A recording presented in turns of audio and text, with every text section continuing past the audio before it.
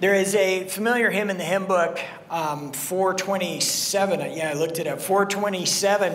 I have decided to follow Jesus. Who remembers that one? Huh? That's a clappy song, right? I have decided to follow Jesus. No looking back, no looking back. Right? That's the key to that song. There's no looking back, no turning back, no nothing back. So you're making that commitment. That is a strong, strong commitment. The world behind me, the cross before me, no turning back, no turning back. Now, when you sing that, when you even just say that, think about the commitment that you're making. Think about the colossal commitment that you're making. You have decided that at this point, on this day, at this moment, I'm going this way, and I'm never going to look back. And there is a huge amount of kind of rosy optimism bound up in that. Oh man, you're fixed. You have decided it. Usually it's after we've sung those songs and we are totally committed. We are sold out for the Lord. We're going this way and we're never, never, never, never going to look back. And that is so good to hear. It is wonderful to see that in people's faces. It's wonderful to hear them say the words, especially new Christians, man, when they come up out of the tub there and, they are on fire for that.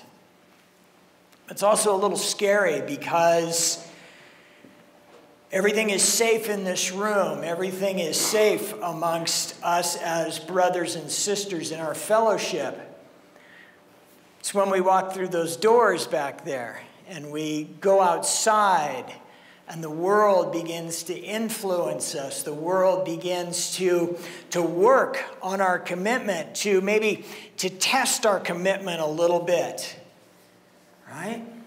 That's when it becomes a little more difficult. Everything is good and easy here. We're 100% committed here. It's when we get out in the world that things become a bit more of a challenge.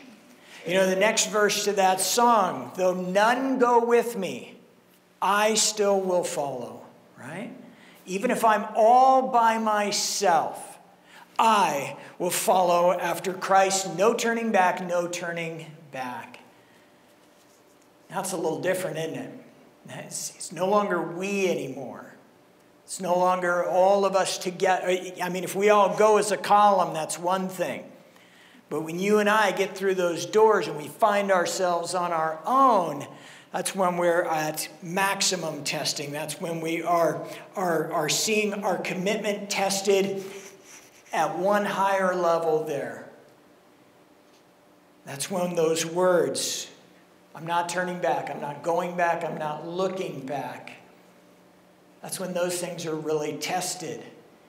When I see that, when I hear that song, when we sing that, also always reminds me of Joshua, the last little bit. He has assembled all of Israel. He's called witnesses against them. And he said, all right, we're going to go one way or the other. He says, you can go this way. You can follow after the gods of your fathers. And there's death there. You can go this way. You can follow after Yahweh and his leadership, and there's life there. Y'all remember what he says in 24:15? As for me and my house, we will follow the Lord. That is a commitment, a decision, and we see that right away in the arc of the biblical story.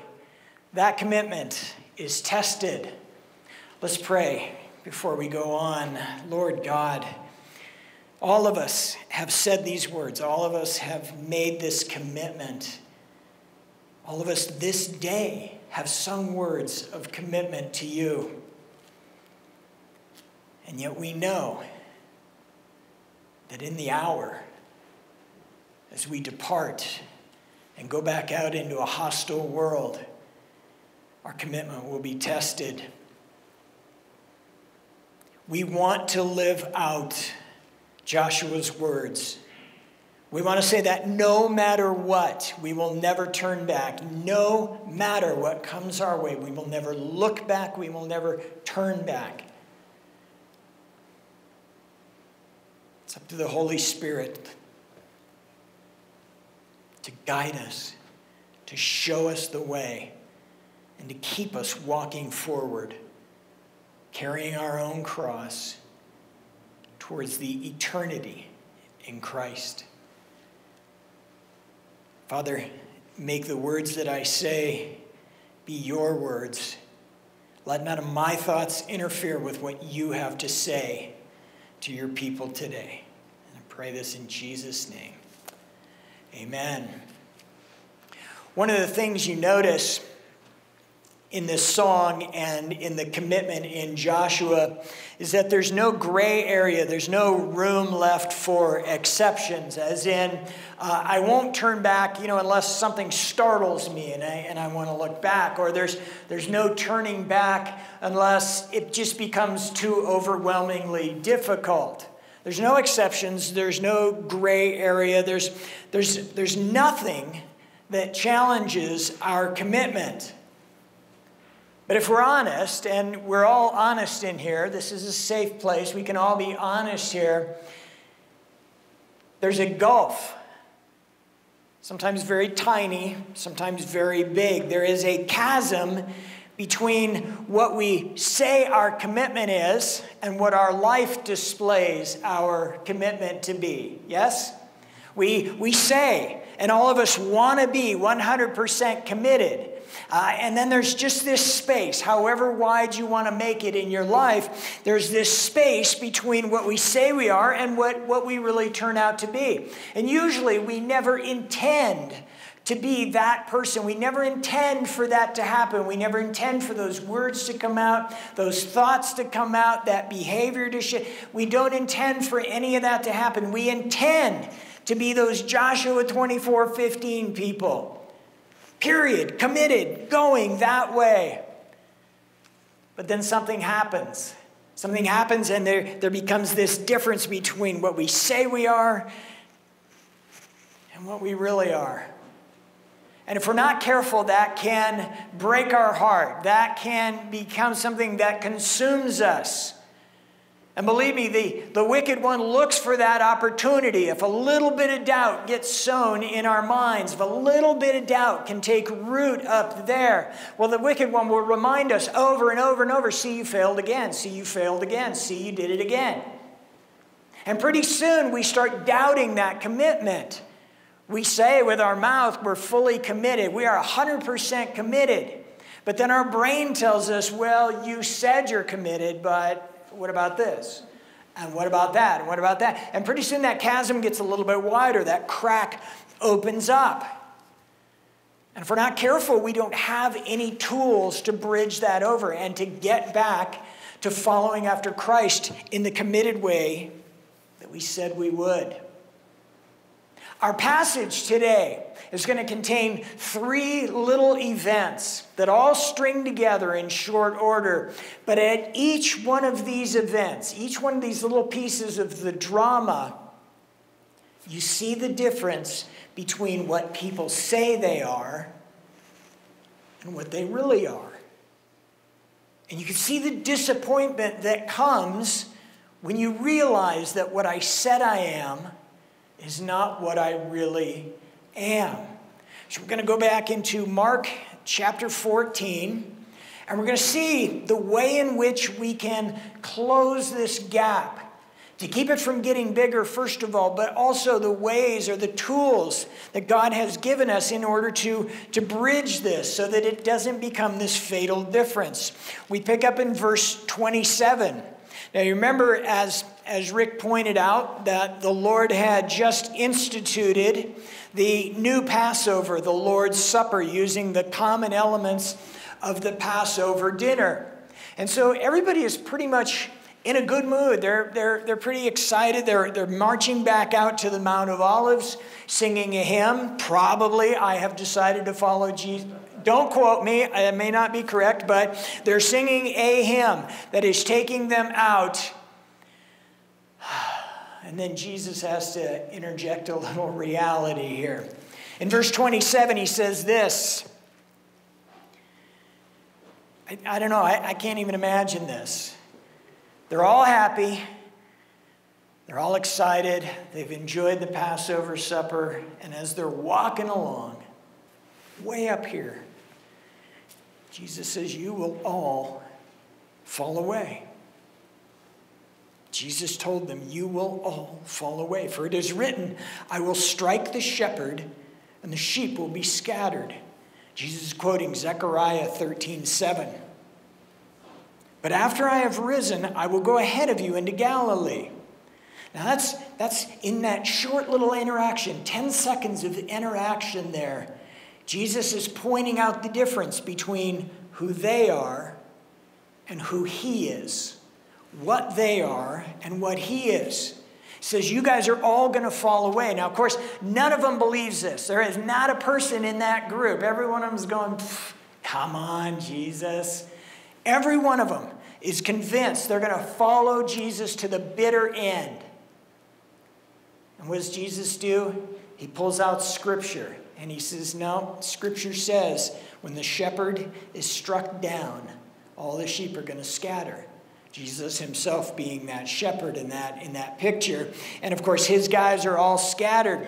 But here's who Jesus is. He says, but after I've risen, he says, you guys are all going to scatter.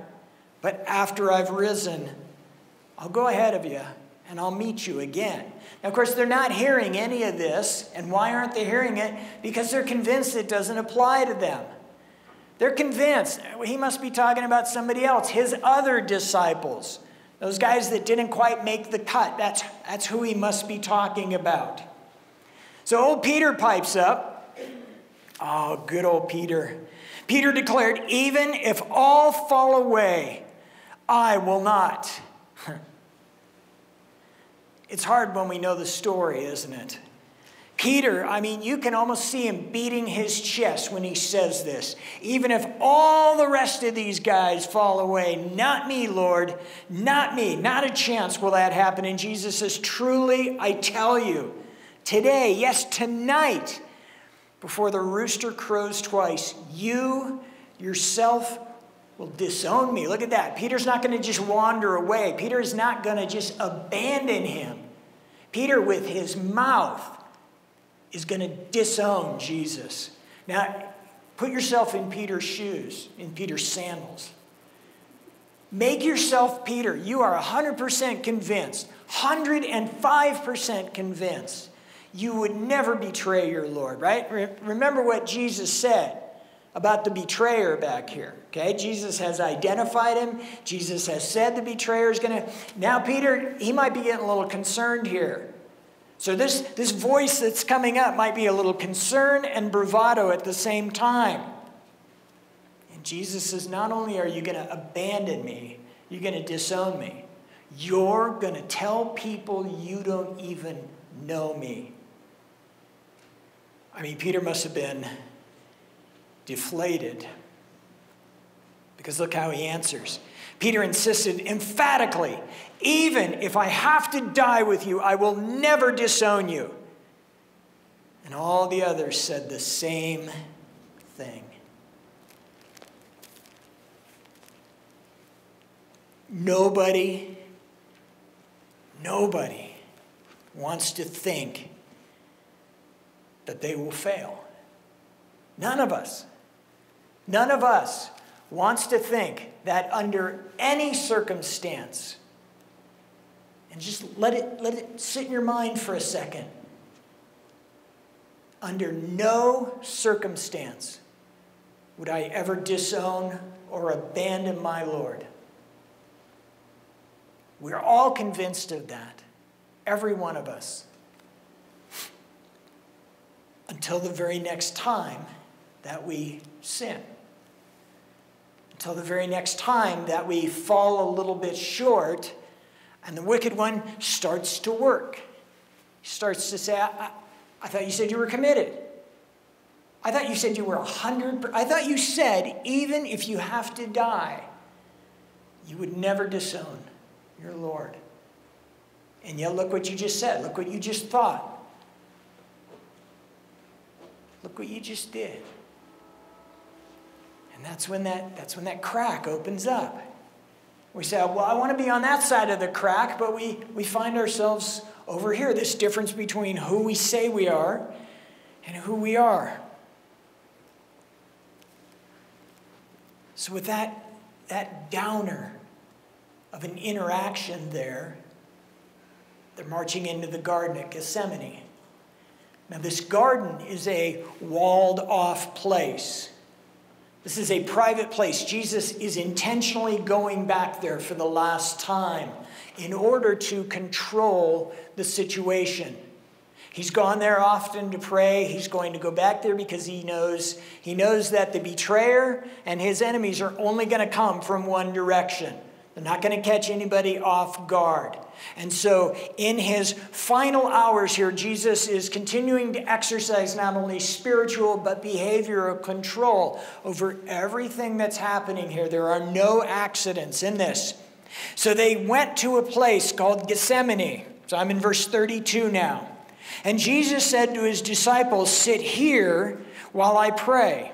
He took Peter, James, and John, so the brain trust is all together. He took Peter, James, and John along with him, and he began to be deeply distressed and troubled. Now that's an interesting statement. Why is Jesus the least bit distressed and troubled? Well, because Jesus is showing who he is. Jesus is demonstrating in full, and Mark has made sure this is just the briefest mention so that we can't miss it. We cannot escape this.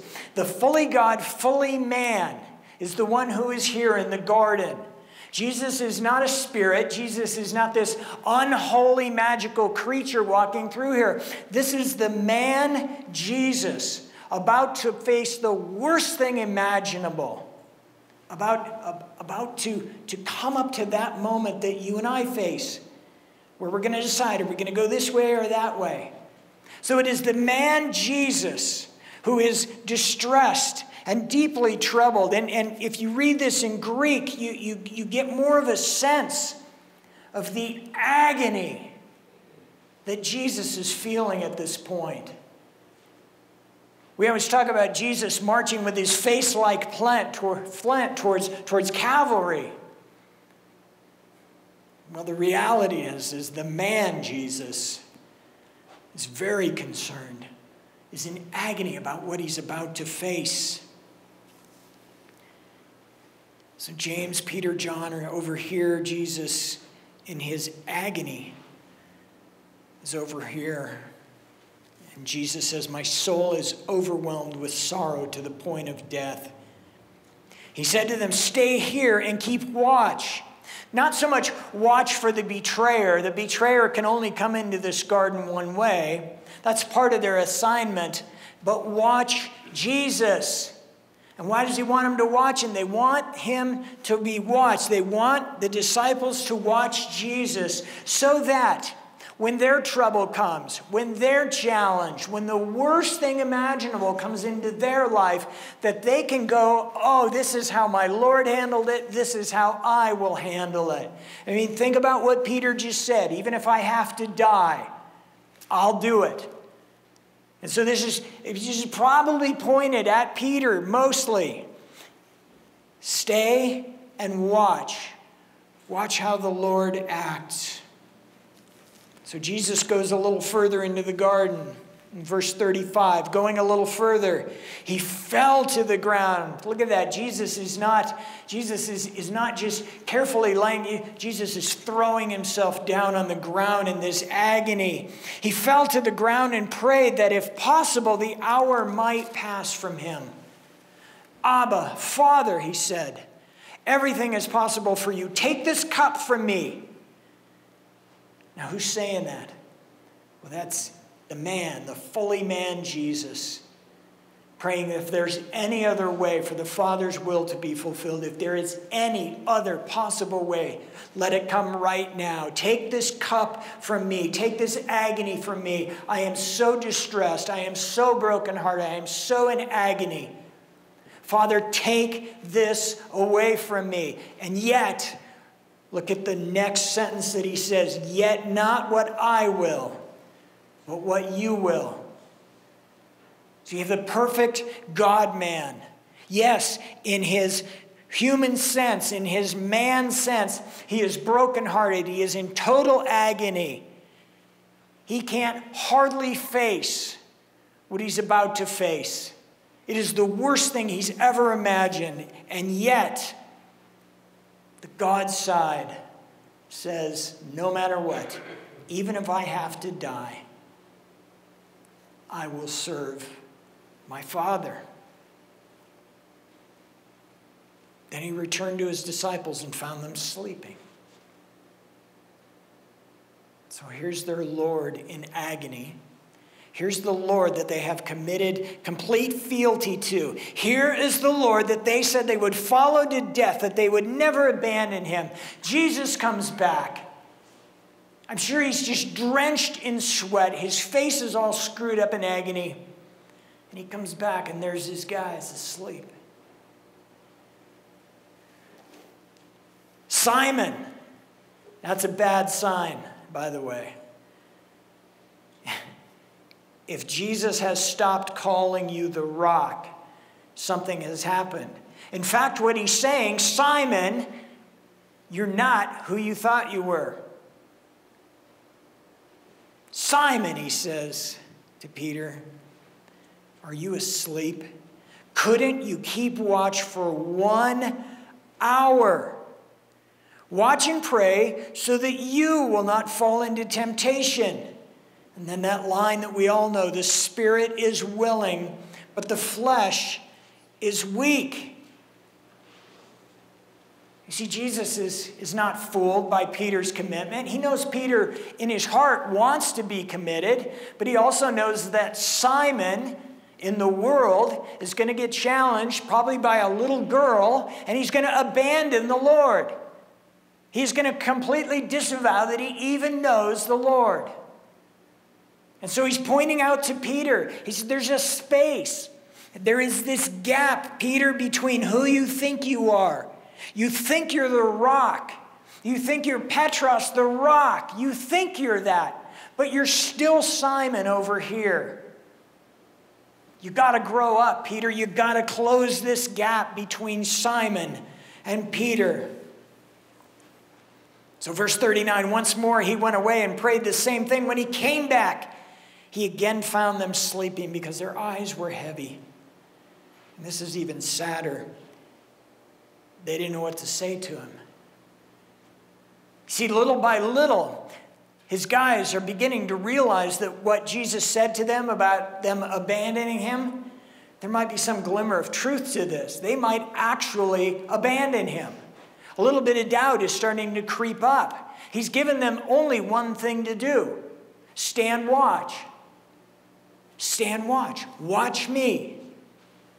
And yet they're sound asleep. Mark doesn't say it, but Jesus goes away another time. And he prays. And he comes back, returning the third time. He said to them, are you still sleeping and resting? Bless you.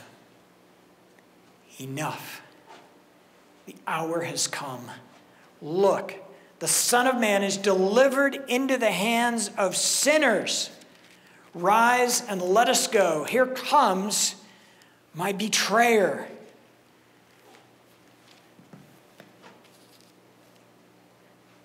We'll never abandon you. We're fully committed to you, Jesus. Even if I have to die, I'll follow you no matter what. And Jesus comes back. And here's the three most important guys in his troop, sound asleep. I mean, what hope is there for the rest of them? If the three leaders, the inner circle of his party there, cannot stay awake, cannot watch after him, cannot follow after him, what hope is there for the rest of them? What hope is there for us? So Jesus kicks him awake again. He says, it's time. Now these guys are going to vanish shortly. The disciples are going to be out of the picture. But you're left with this lingering thought, this difference between who they thought they were and who they actually were. When Jesus says, rise, get up, let's go, well, those words are testing their devotion. Now, these guys would rather put that off until tomorrow. They would rather sleep tonight. I mean, they're exhausted. I get it. They would rather go back to sleep. They would rather slumber. But Jesus says there's no time for slumbering. There's no time to do things on your schedule. We do things on God's schedule. So you got to be prepared. And so that's why we get this urgency in Mark's story. That's why all this is happening over the course of about 150 words. That's why Mark is pushing. And it reminds us that we don't have tomorrow. None of that is guaranteed to us. We don't always say or have the time to say, I'll get better tomorrow. I'll get stronger tomorrow. I'll fix my commitment tomorrow. I'll address my sin problem tomorrow. We don't always have that. I'm sure these guys would have loved 30 more minutes of sleep, right? Jesus, just give us a half hour more sleep. They would have liked to put off their prayer life for another day. It was, Jesus, we'll do it, but we'll do it tomorrow. They probably would have liked to have a little discussion, a little Bible study over men's breakfast. But the plan of God does not move on their time or our time. The thought sometimes comes to us, doesn't it? I mean, you put yourself in this situation. James and John, the sons of thunder, and you in the garden. These kind of moments come into our life where this divide in our lives is laid bare. Where what we say we are, right, is much different from who we end up being. And it's tempting to do what the guys are doing here. If we just had a few more minutes to get ready, if we could just read a couple more pages of the Bible, if we could go to maybe just one more Bible study, then that gap would close up. That would prevent me from failing in the eyes of my Lord. All those things would be fixed.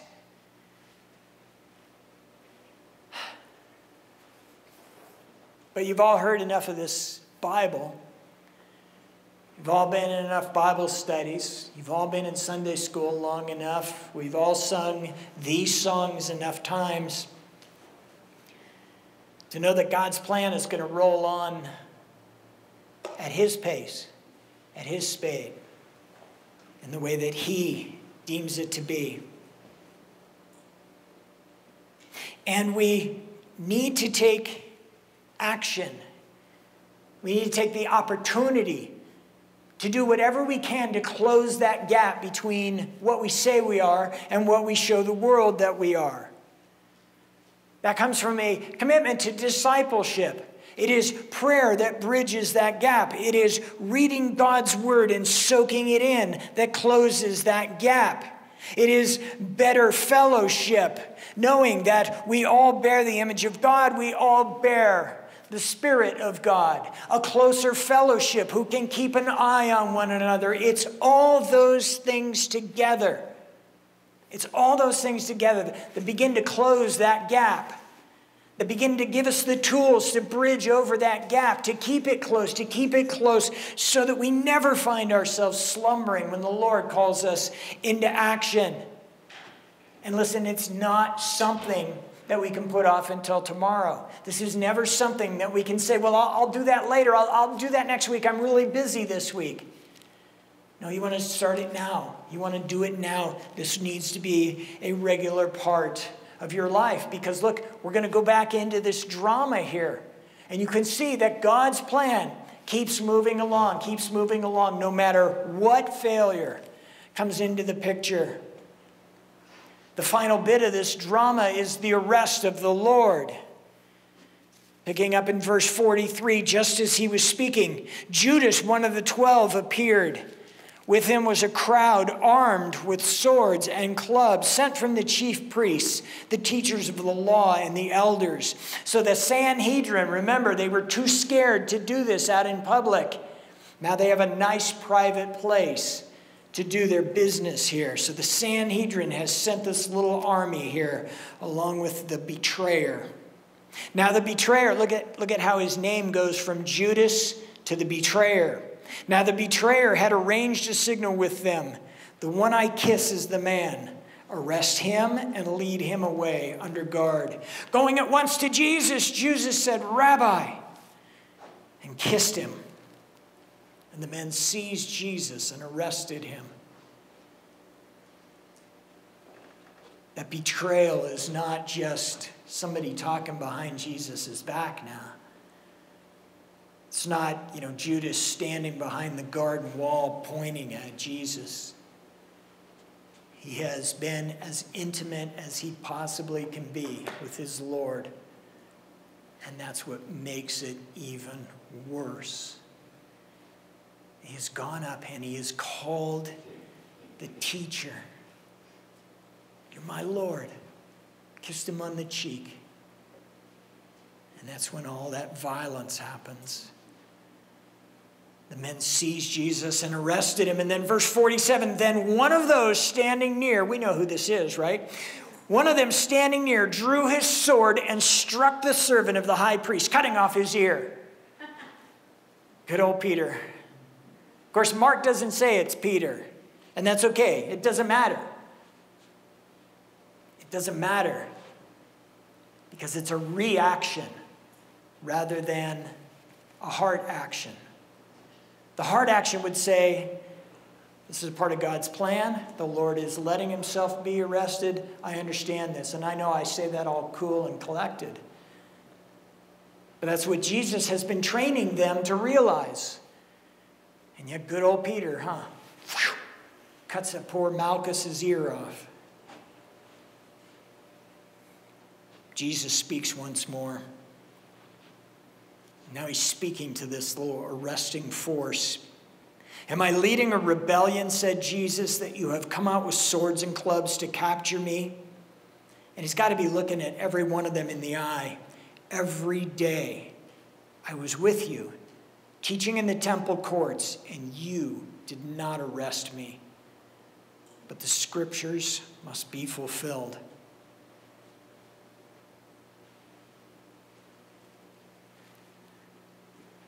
And then everyone deserted him and fled.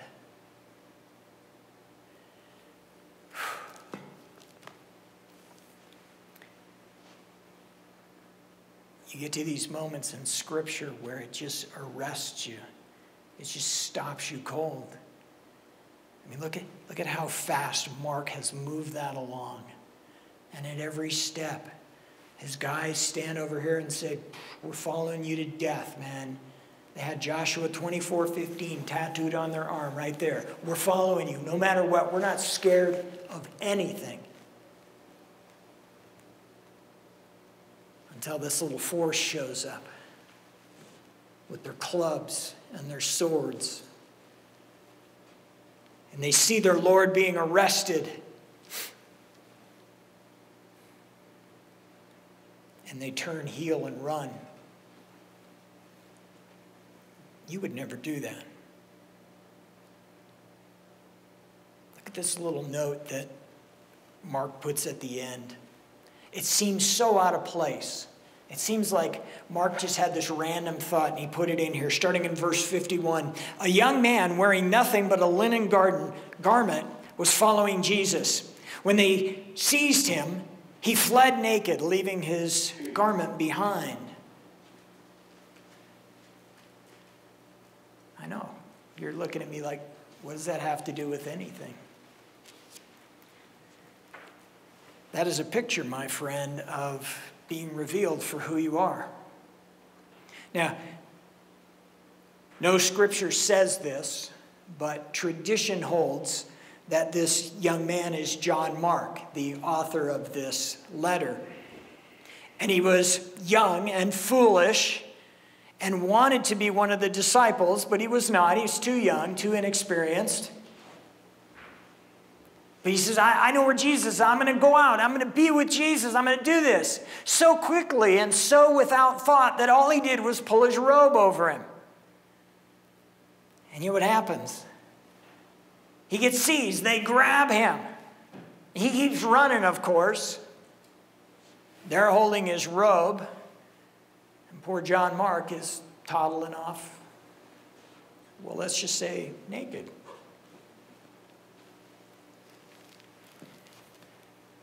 What we say we are and what we are should line up. That's our hope. That is the purpose of discipleship. That is why we pray. That is why we sing songs together. That's why we take the table together.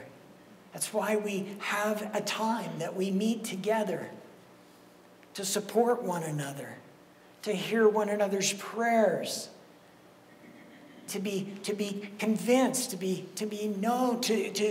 confident that somebody has our back, so that we can close that gap up between what we say and what we do. We should always take heart from passages like this. That gap between what we say and what we do can always be closed. And Jesus has shown us and given us the tools that we need to do so. He's given us his word. He's given us his spirit. He's given us the ability to pray and be answered. All of these things close that gap up. All that's left is for you and I to devote ourselves to strengthening those tools, scripture and prayer and fellowship. Those are the things that bring us together. Those are the things that test who we think we are. Those are the things that examine who we say we are. And then when we're all together, people can tell us how close we are to what we say we are. So read God's word. Pray his word. And find a discipling relationship so that you cannot just be what you think you are, so that all of us can be everything that we say we are. Amen? Amen. Let's stand.